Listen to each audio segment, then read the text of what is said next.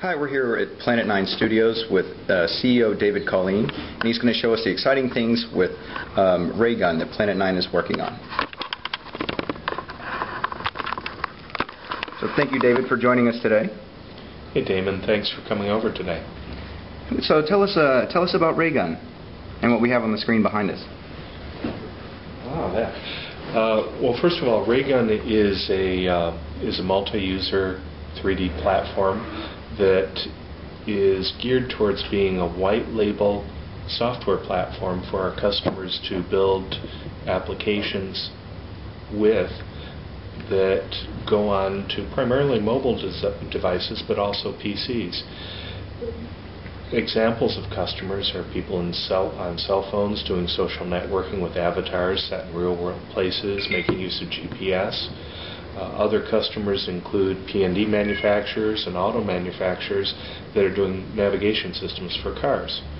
We still also work with our friends in the military doing things like emergency responder tracking and the like. Mundane things like our virtual Earth being used by the U.S. Navy as a portal for engineering, to share engineering drawings and all sorts of CAD type pieces of data to their large engineering community. So our customer base is diverse. Excellent. So what do we have on the screen behind us here? What you're seeing on the screen is the PC version. It happens to use Bit Management's X3D viewer, and we're in San Francisco at the moment, but this could be one of 155 different city sites that we have around the world. This is all X3D running.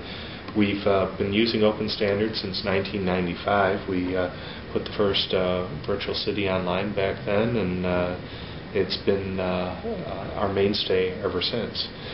Now, in this version of RayGun, you can move all around the city. We have text chat, voice over IP, file sharing. You can do things like walk down the street with your RayGun equipped cell phone taking pictures, and they're automatically uploaded to our server and shared with your buddy list. We have real-time video in here, thanks to the good work that the Bit Management folks did on video support. So if your cell phone supports video, you can actually be streaming video and sharing it on a billboard within the 3D scene.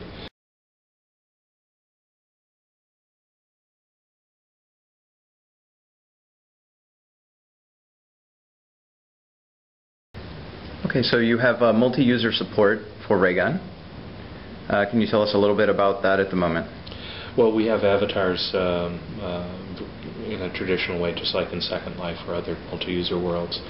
And this works not just on the PC, but on the cell phone. Our latest version is RayGun for the iPhone, and you can have PC users interacting with cell phone users who are interacting with people who might be driving their car down the street.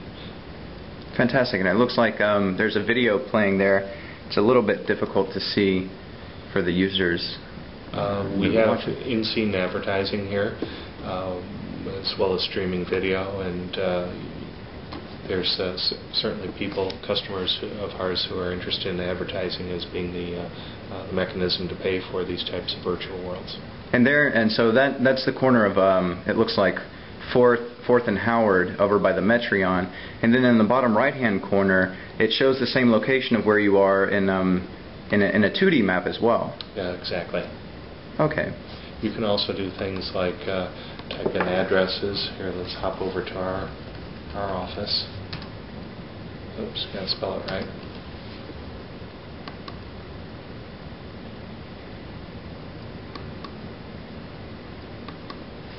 Looks like I'm having demoitis at the moment. Hey, no worries. It happens to the best of us.